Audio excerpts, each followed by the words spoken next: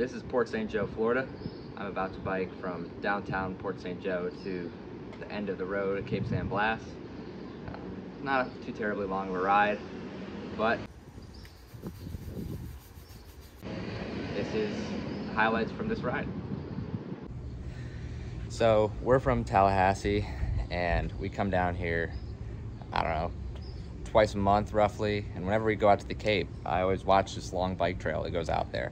I've been dying to go out there for about a year now, and it's gonna be so sick. So let's hit it.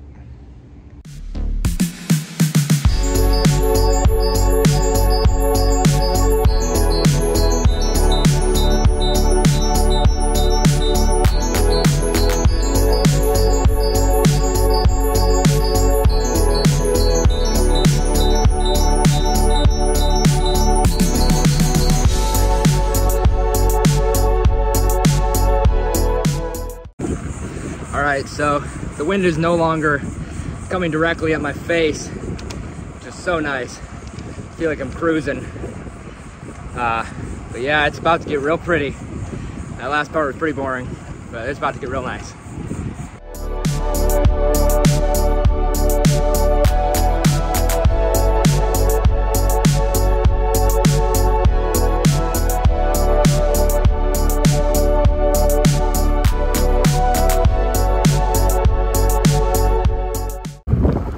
There it is. There's the water. Big rock wall. This is when it's worth it. This is when it's worth it. Back there is St. Joseph Bay. The other side. Yeah. Back over by the beach. Don't get views like this in Ohio or Tallahassee.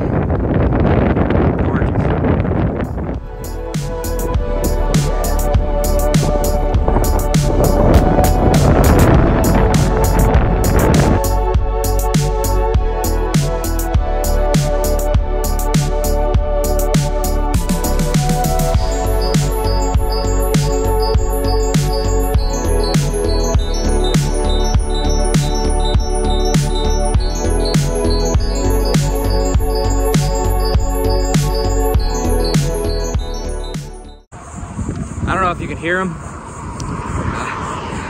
but all around me, a ton of crickets or cicadas.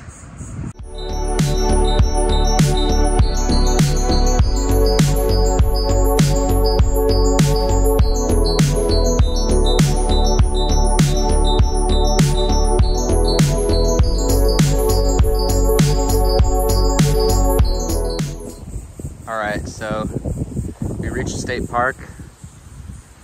Means it's time to turn around, head right back to Port St. Joe. It's been a pretty nice ride so far, can't complain. Especially the second half, that was all beach and wind at my back. That was pretty nice.